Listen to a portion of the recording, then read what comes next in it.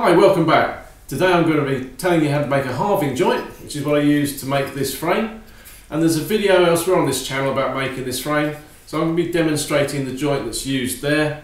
I'm going to be introducing some saws, which we haven't used yet. There are also other videos on saws on this channel, so that's worth a bit of checking out if you're interested in that. I'll also be introducing chisel and a little bit of marking out equipment. So, I hope you enjoy it. Also, did you finish off your puzzle? I finished off mine from last time. So to tidy up my jigsaw pieces, I'm using some sandpaper wrapped around a dowel, just to ease off the edges on the curved surfaces. That's all very easy.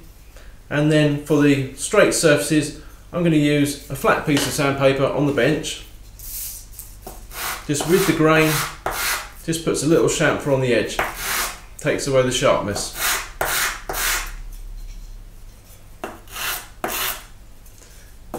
Now when you're sanding, you should try and go with the grain. You see the grain is going in this direction, so I'm sanding, pulling it in the direction of the grain. When I do what's the end grain, the direction of the grain is this way. I wanted to do that surface, so across the grain, so I pull that end surface across like so. That does all the edges nicely. To do the faces, flat on the paper and just in the direction of the grain again, until you get rid of all your pencil marks and any scratches that might be on there. Now sandpaper comes in lots of different grades, determined by the grit size.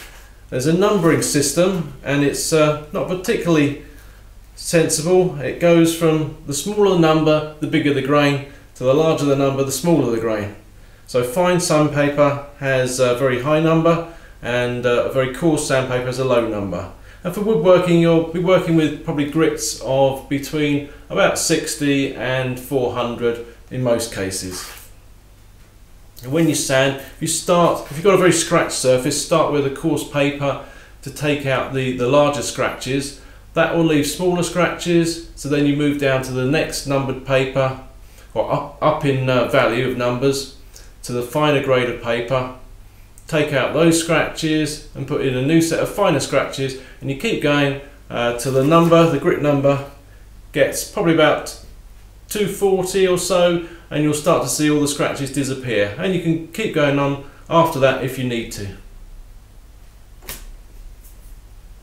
When that's finished, you can dust those off and put a finish on it. Maybe a paint, maybe a varnish, or maybe an oil. I'm going to finish this one off with some oil, and this is Oddy's oil. It goes an awful long way, so you don't need much of it. It smells lovely. But there are lots of alternatives. You could use tung oil, you could use boiled linseed oil. The process is pretty much the same. You apply the finish,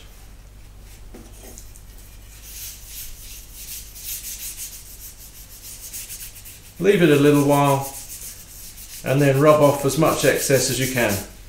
And each of the oils will have its own little guideline for how long to leave it on for, and how soon you can recoat. And as you can see, the oils bring out lovely finish of the wood. So there's the finished puzzle. I think it looks quite nice. You can see possibly down here where I started sawing using the coping saw, slightly wider kerf, and the rest of it where I used either the fret saw or the scroll saw is quite nice and tight.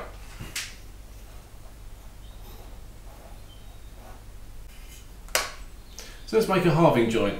Now when you see halving joints like this frame, in a lot of cases the dimensions of the pieces joined together tend to be the same. That need not be the case, and you can see how I make this frame in another video on this channel, but I'm going to be doing a demonstration where the pieces definitely aren't the same. So these two pieces are different heights and they're different thicknesses. The procedure pretty much the same. The one thing you need to determine at the start is what area or where that extra height is going to end up. Now I build the frames off the bench top upwards, So I'm going to be putting this together so that the bottom, as it goes together, is all flush on the bench, and so this higher component will be sticking out above the other one. That's all you need to determine straight away. The principle of the halving joint is that we take away half the material in one piece in its height and half of the other piece in its height, such that when the two pieces go together, that joint is closed up and we end up flush on one side. It's flush on the bottom, in fact. And when you've got different heights, that half only actually refers to one of the pieces, and it will be the shorter piece, this piece here. So we'll cut half of that away, and then we'll cut the same amount, or we'll leave the same amount in the other component, so that when they go together, it's flush on the back and the joints come together tightly. Now hopefully it'll become more clear as I do it. Now what equipment do you need to be able to do this? Well, you certainly need a saw. I introduced a coping saw last time. You could do it with a coping saw, but a coping saw is really for cutting curves and it doesn't cut particularly well in dead straight lines. So I'd be recommending you either get yourself a back saw, Japanese saw like this, or a backed Western saw like this dovetail saw. Now I've got plenty of videos on sawing on this channel, so if you look at those for backed saws and Western versus Japanese saws, there's lots more information on these. But if you get yourself one of those, it'll be ideal for the job. In addition, you'll need a chisel. Bevel edge chisel will be fine. They're very common, you find them in most DIY stores. We've got a blade at one end, it's very sharp on the end, and we've got a handle at the other end. The cutting edge is square to the sides of the chisel, and most of the time for this joint we'll just be pushing the chisel. All that's left really is to discuss how we mark out the joint. And I'm going to be using a pencil. There are plenty of marking out devices around, and we can get away with just a pencil and probably just a block of wood, which is roughly half the height of this piece here. So I'll try and find something like that in my benchtop scraps. That's a bit too short. That's a bit too high.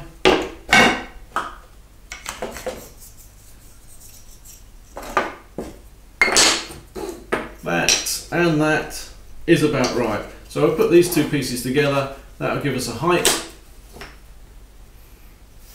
and we use the pencil to mark off the height. Now initially I'm going to do this on the end of the wood so you can see the joint in its open state. So that gives me the height, sharp pencil, I can draw across there.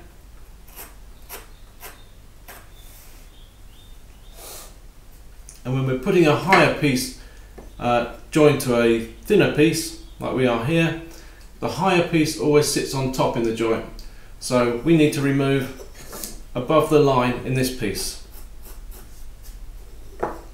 Now the other piece that's joining it, we use exactly the same piece of wood there to gauge where we want to cut that one. Put it up against the side, mark it, and we want to remove the material that's below that line.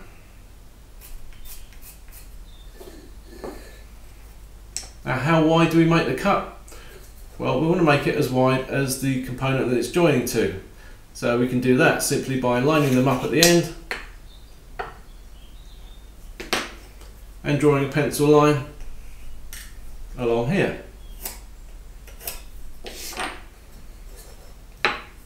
For the other one, let's put it the other way up because that's the side we're taking away. Remember, we're cutting this piece away. Pop that one onto there, line the end up, and I'll draw on the back side here, like so. Show me how wide that's got to be. Now we need to join those lines up, so we've got the line which tells us how high it goes, the line which tells us how far along it goes. We've got to join those and be pretty square. Now the right tool to use for that is an engineer's square or a carpenter's square. I'm assuming at this stage you haven't bought one, but you should have a ruler, and rulers generally have a square end on them.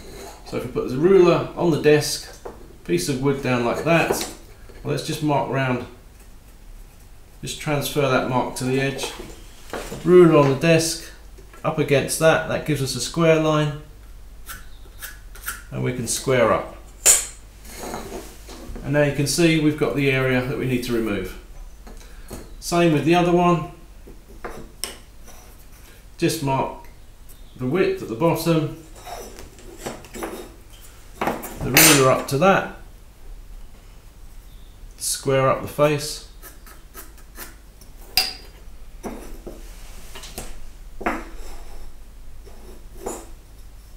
I need to square around this mark for the height as well. I can redo the height with these blocks.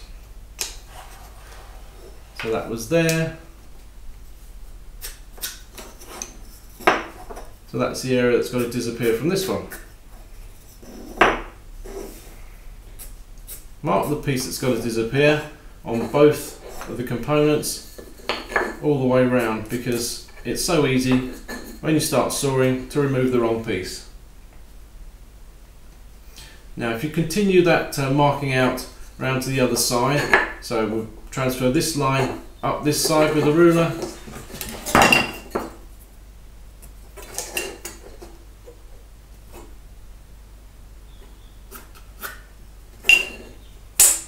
and its height again using the height gauging blocks.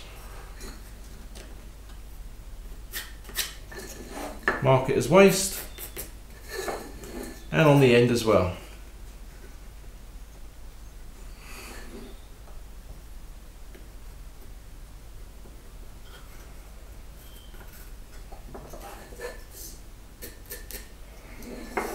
Same with this one. When you think you've marked it out right, put the pieces together and check the marking out lines, and you can see we're removing this top section here down to this point, and then on the other piece from the same height we're removing what's below it. So they should go together fine. So the next thing to do is to cut them out. I'm going to be using a bench hook to hold it whilst I saw. These are very easy to make, and again I've got a video on those earlier on in this channel. Basically that hook's on the bench, it gives you something to hold your piece of work whilst you're cutting. I'm going to use a Japanese saw here. I'm going purely to the pencil lines. There are more accurate ways to do this, and I'll show you that later in the series. But for the time being I'm going to cut with the Japanese saw. I'm going to line that up with my thumb to the pencil line. Gently start cutting. And now I've cut across the front. What I'm going to do now is put that piece of wood down and cut down that line to the halfway point that we've marked.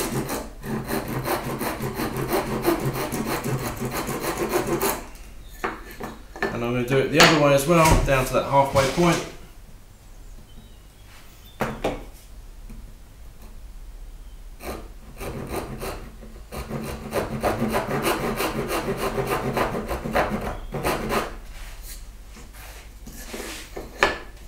Now all those saw curves will all help each other as I pull the saw through with it now vertical. It helps to guide the saw nice and straight through the cut.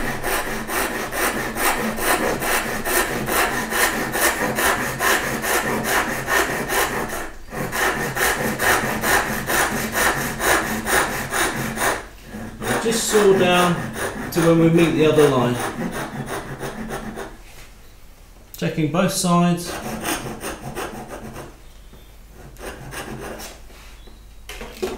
That's the one done. Swap over to the other one. Same thing, let's start the saw curve at the top.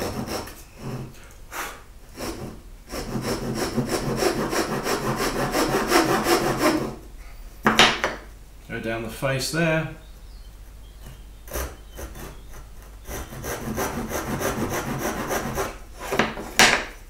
And on the reverse.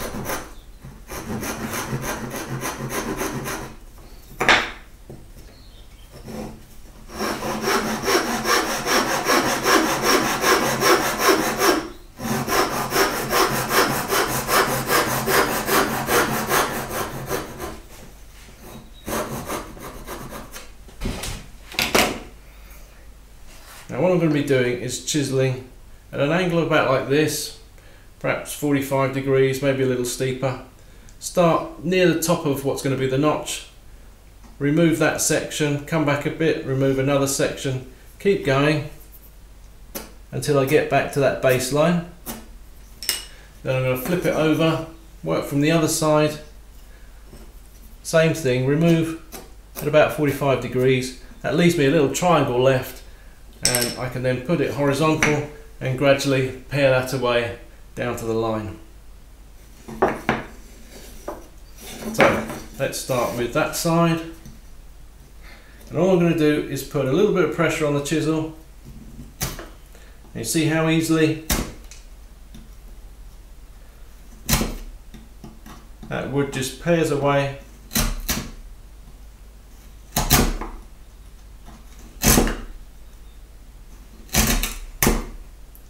Now I'm nearly down to my line. Finally, just line the chisel up with the line, last cut, like so. Now I'll do the other side. You take slightly bigger chunks to begin with because some of the material is removed from the other side.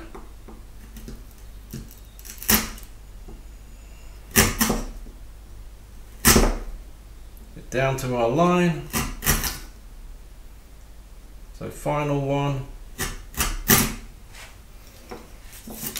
Now you see we've got a little triangle, and I'm going to be paring away the wood horizontally like this against the bench hook.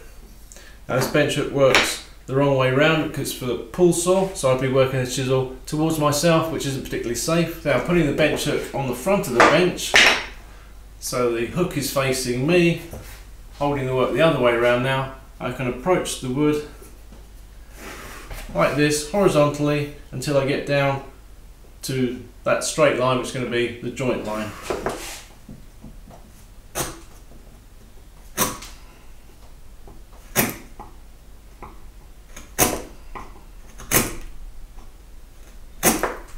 Now as we get close, we want to be careful how much we take. We want to make sure we don't take any more than down to the line.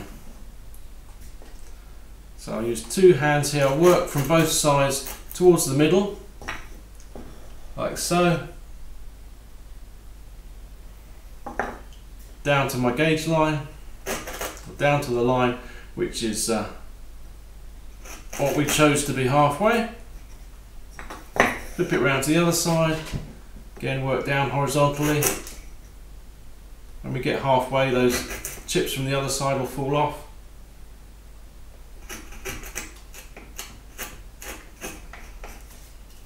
Final cut goes nice and straight across there.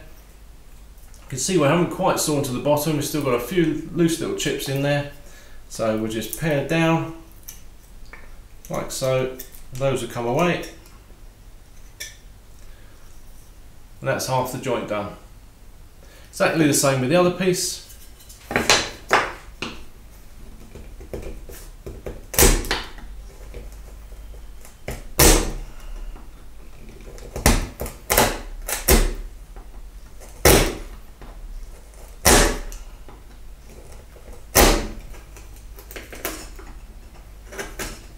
Can work vertically down like this, put a little board underneath it so you protect your workbench.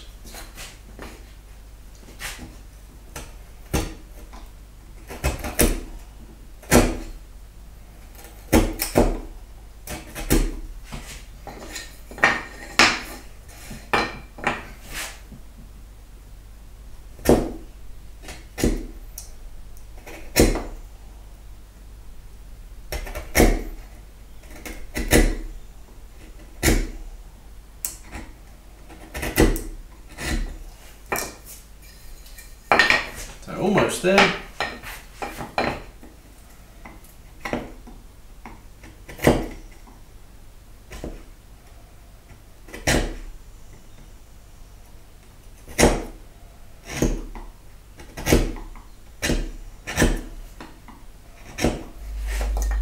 Now when you've removed half from each piece, you see that they will on a flat surface just slide together nice and tightly like that. The higher piece higher on this edge, but everything nice and flush on the other side.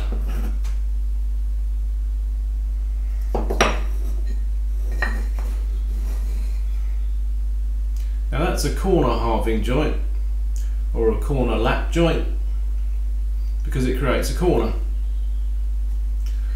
For the frame that I did before, we're actually creating a cross. So rather than having the ends of the wood notched out, we notch out like so within its length, both pieces, and then they go together like so. It's the same layout. The only tricky thing here is getting the angle right. If you want a cross halving, it should be at 90 degrees. You can cross out anything you like, but it's just a little bit trickier with the marking out. So to do a cross halving, which is at right angles, I'm going to use the engineer's square just to make sure I am at right angles, and I'll put one up at this end. So we want to notch in the thicker piece at right angles, and it wants to be that wide. So we'll mark with a pencil there and against the square. That gives us the width of our notch. Depth of the notch we'll do exactly the same as we did before. We'll use these two little bits of wood to give us a height. Mark that on the face. Mark it on the reverse as well.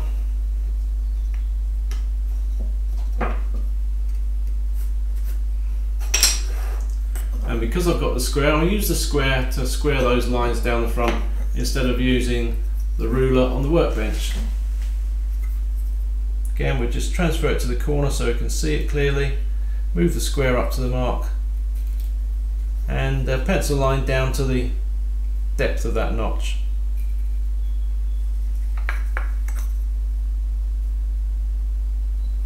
Do that both sides.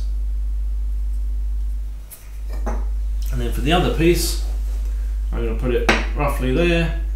So what I need to do is turn it all upside down. We want this square as well, so we use the square again. Position that on there. A little awkward with just two hands. Mark this side, remove it, mark against the square. That's the width of the notch. So these are going to go together this way up. So that's the way we use the height gauge. So those two bits on there. See where my line's going to be. Mark the height of that notch.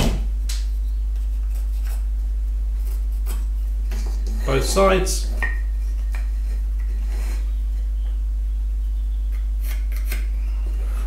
And square lines down to that.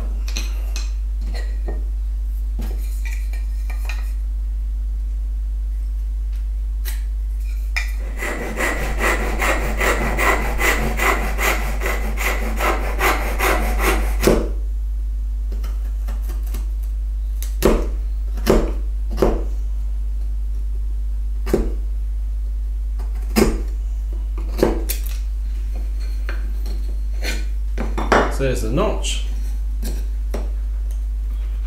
Nice tight fit. Let's just cut the notch in the other piece now.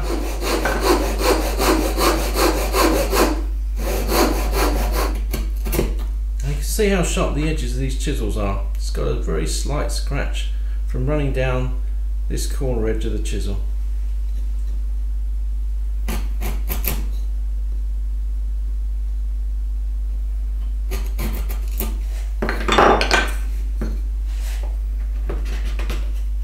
So that's better. Now those two pieces should go together. There's a little bit of waste left in there. They should go together. albeit rather tight.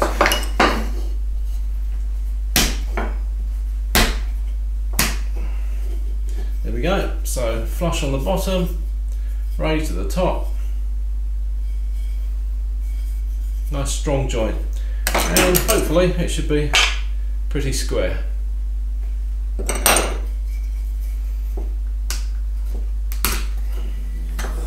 And by combining the cross halving notch in one piece and the end or corner housing notch, you can actually make what's known as a T halving. So if I get that in there, produce a T. So the final one I'm going to show you is at an angle. So halving joint at an angle, any angle you like, doesn't matter.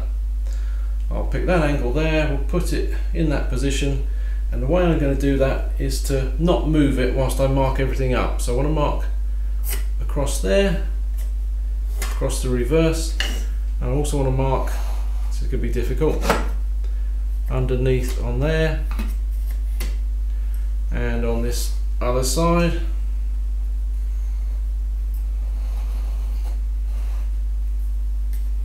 Like so.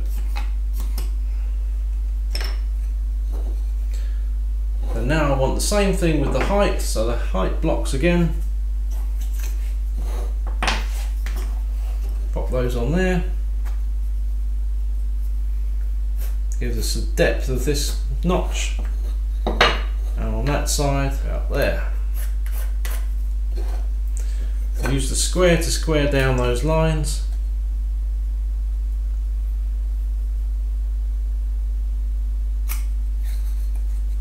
So same process with these. I'll cut them out, saw them down to the lines and chop out the middle. Chopping out the middle a little bit more tricky because you're going at an angle.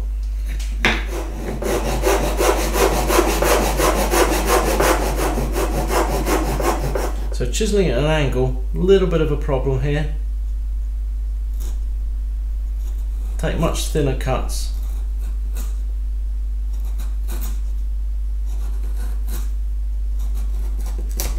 Just bring that flat now in the middle.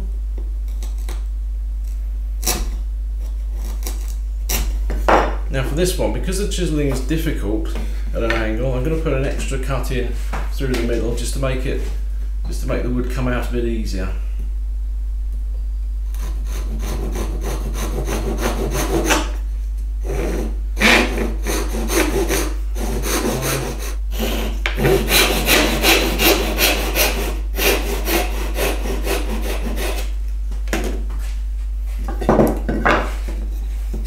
You'll find that helps, makes it a lot easier, and you could even go for a smaller chisel as well.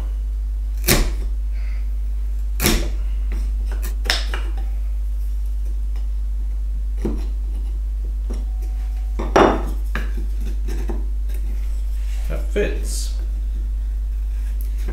Go together. A bit looser this time.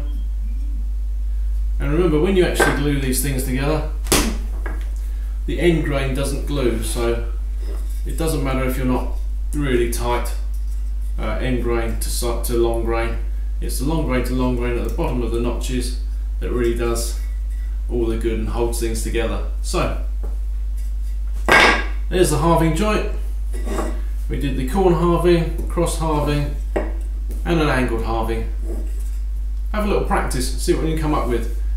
Now I've shown you how to do that with just a saw, chisel, pencil, a ruler, and a little block of wood to gauge the height.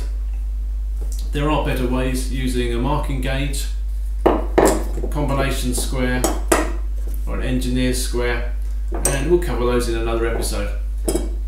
Next time we're going to be talking about actually making a box, and we're going to be doing box joints or finger joints. So join me next time. Cheerio.